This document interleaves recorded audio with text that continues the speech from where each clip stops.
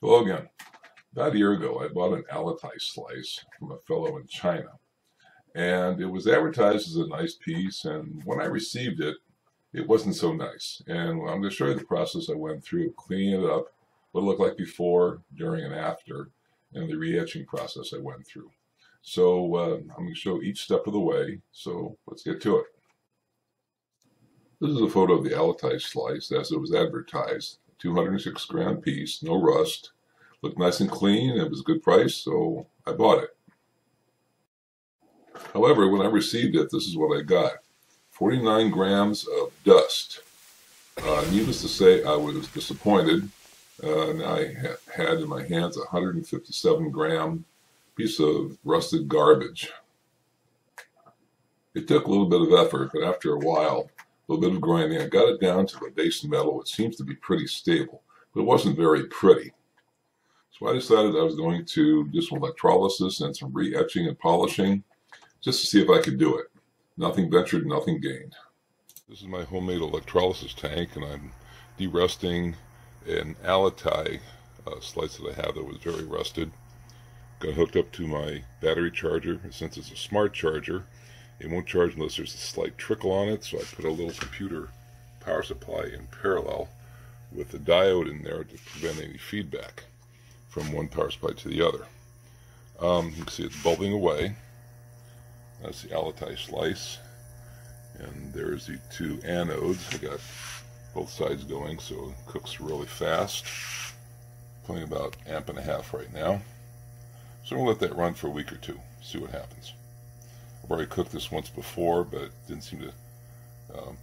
it took pretty good, but it could be better.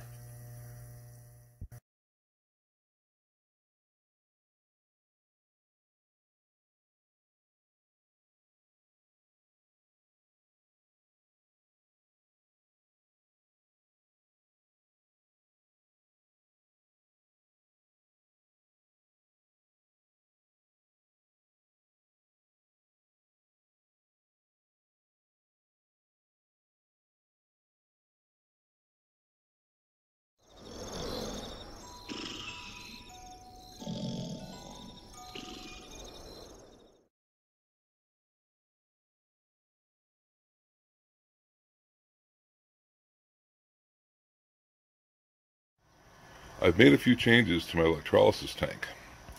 I've eliminated the battery charger and also eliminated the auxiliary power supply. In its place, I bought a little DC power supply. I set it to 12 volts and it's pulling 1.63 amps currently. And I'm going to let this run until tomorrow. I just make sure it's stable, things are working okay. It's the same piece of Aletai. Got the same iron plates being used as anodes. Now, once I'm happy with this, I also bought a piece of graphite. This is a block that's 200 millimeters long, 100 millimeters wide, and 10 millimeters thick.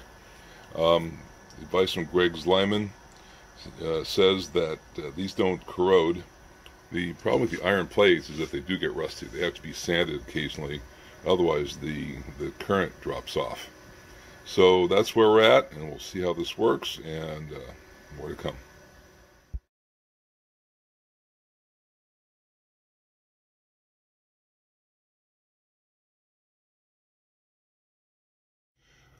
I've updated my setup now. I've taken out the iron anodes, the iron plates, and I've put in instead the graphite plate that I purchased.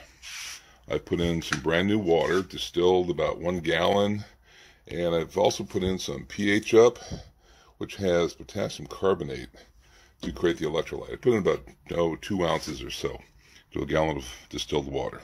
So we're going to see how this works. Let's turn the power on. So it's set to 12 volts,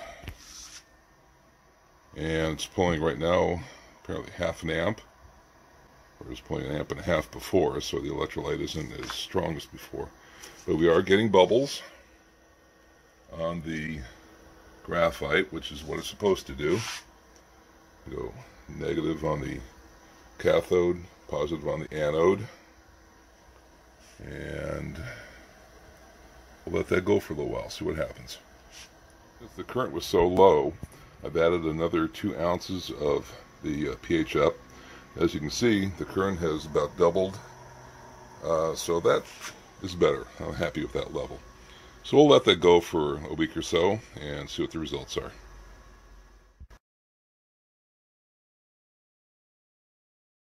It's been about 15 days, and I think the electrolysis is complete. Changed out the water a couple of days ago, and it really hasn't changed color. It's still clear. So I'm going to let this go for maybe 2 more days, and if nothing happens, then I'm going to stop the process and polish it up. Could be we're complete.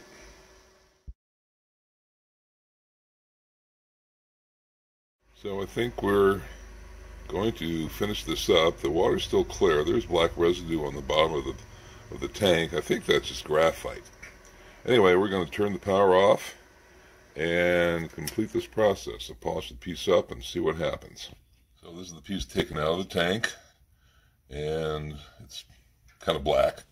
So let's undo the wire and dry it off and see what's what. I dried the piece off and cleaned it up with some 4/0 steel wool. Looks pretty good. I think I'm still going to sand a little bit more to bring out some more of the etch. Re-etch it with some ferric chloride, then use some neutralizer on it. And after that dried out, go through the process of preserving it. I'll probably coat it with some paleo bond. But right now, it's looking not too bad. This is the slice that came out of the electrolysis tank. I went ahead and polished it up.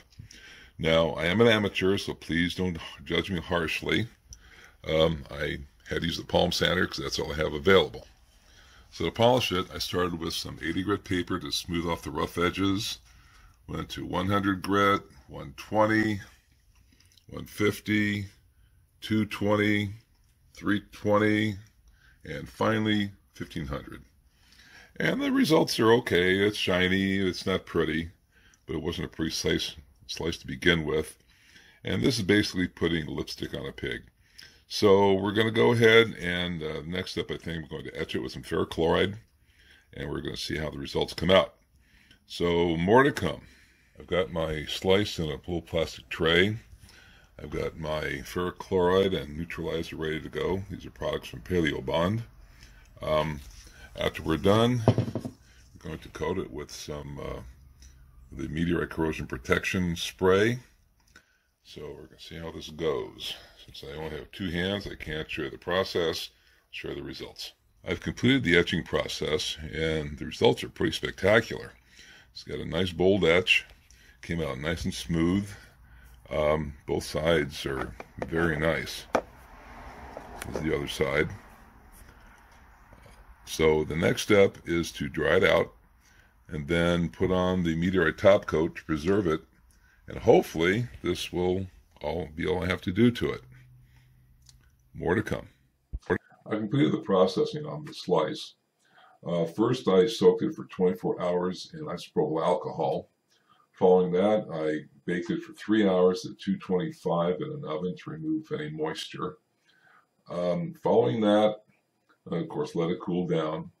I applied a coat of the Meteorite corrosion protection Paleo Bond.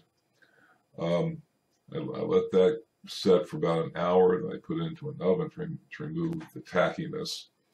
Once that was done, cooled it down, went back to the sanding, just a real light sanding to remove the surface bumps. Put a second coat on, cooked that, and most of the tackiness is gone. I think there's still a little bit left, but I think we're done. Came out pretty nice. I think it's going to be well preserved, and it's going to go back on my shelf, and hopefully it doesn't rust anymore after all this processing is done. So I think we're finished. I didn't like the tacky finish I got with the Paleo Bond spray, so I stripped it off. I sanded the surface back to its base metal, re-etched it, and then I'm applying this Automotive clear coat finish. According to Craig Zlyman, if I can pronounce his name correctly, it gives a better finish. It's harder. It gives just as good protection. So we're going to do that and see how it turns out. So stay tuned. I've completed the spraying process. I did 2 thin coats, 1 thick coat. I did one side yesterday and the other side today, give it plenty of time to cure. So let's see what the results are. So we've got a nice even finish. It's hard and smooth. There's no tackiness whatsoever. It's got a very nice Widmanstatten pattern. I'm just in love with this pattern. There's the other side. So I think we're going to call it a day on this one. I think it's finished. So it's going to go inside on my display shelf, and we'll see what happens to it in a few months, if it's stable or if we start seeing signs of rust. Because right now there's absolutely no rust on this thing. It's absolutely clean. I'm very happy with the results I got on this piece. The improvements to the process have really helped a lot. I'm getting a better result.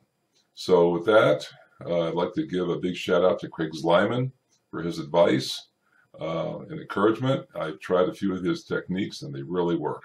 So Craig, thanks. So there you have it. That's the entire process I used to salvage this piece of Aletai. It's lengthy, but that's not even the longest it can get. It depends on how rusty your piece is. It could go a lot longer, maybe a little bit shorter, but that's generally the process. So with that, I'll wrap it up and say goodbye.